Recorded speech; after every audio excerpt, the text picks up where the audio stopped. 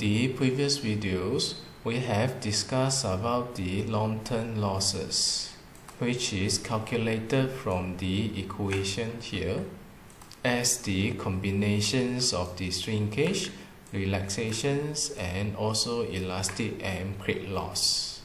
This is a simplified equations covering all the aspects of the long-term losses, where there are factors for the conservative measure, and we have discussed about nearly all the components of the equation except for the creep coefficient.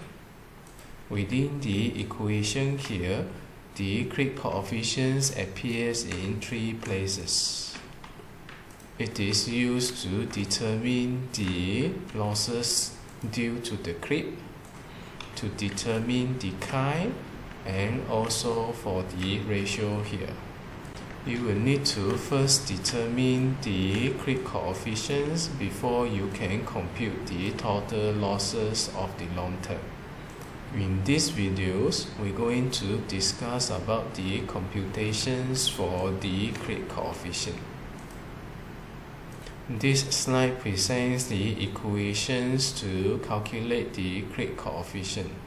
The creep coefficient is given by the equation here, which is this phi times k sigma.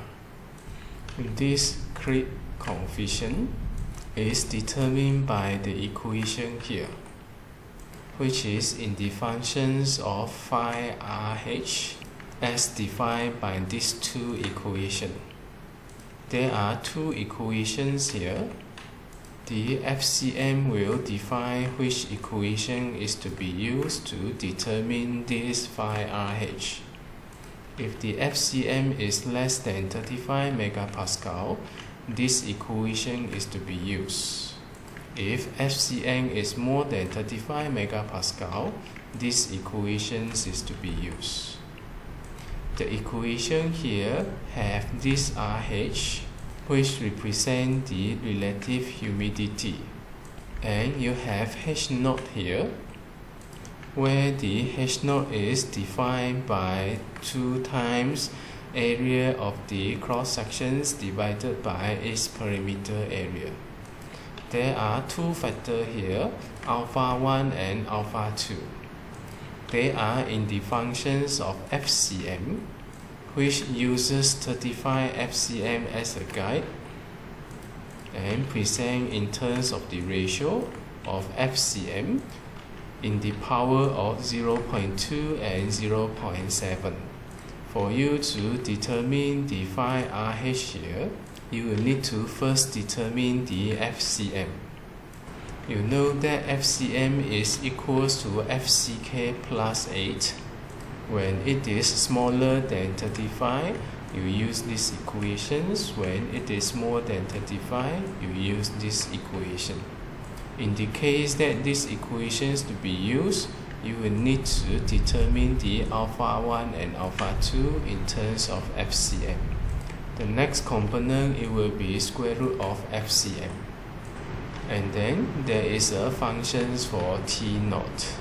The T0 here normally refers to 3 days, representing the time the transfer occur, and the T0 is calculated by this equation. The number T0 here needs to be greater than 0.5. The alpha here is referring to the type of the cement being used. Depending the cement type S, N, and R, the alpha will be equals to -1, 0, and 1. Substitute the relevant value into the equations, you are able to determine the phi infinity T0. This phi infinity T0 needs to be multiplied with a factor K sigma.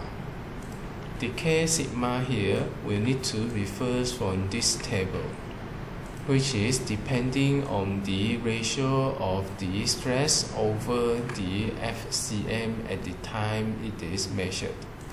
This sigma C T0 here can be calculated from the equation here, which represent the stresses of the compressions and the effect of the eccentricity, representing the stresses due to the prestressing force in the member. FCMT note here is referring to this equation.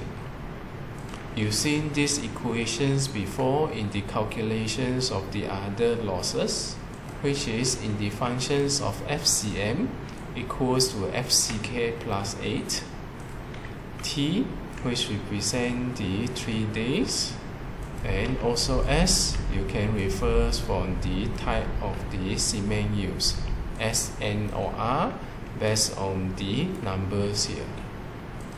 The ratio here is to be checked against 0.45. If it is more than 0.45, the K sigma here will be determined from the equation here. Now you have SCM calculated and you have FC also calculated. Substitute the relevant value, you get your K sigma. If this ratio is less than 0.45, the K sigma will be considered as 1.0. With that, you are able to determine the creep coefficient. Substitute the creep coefficients into the equation here, you are able to compute the long-term losses of a prestressing member.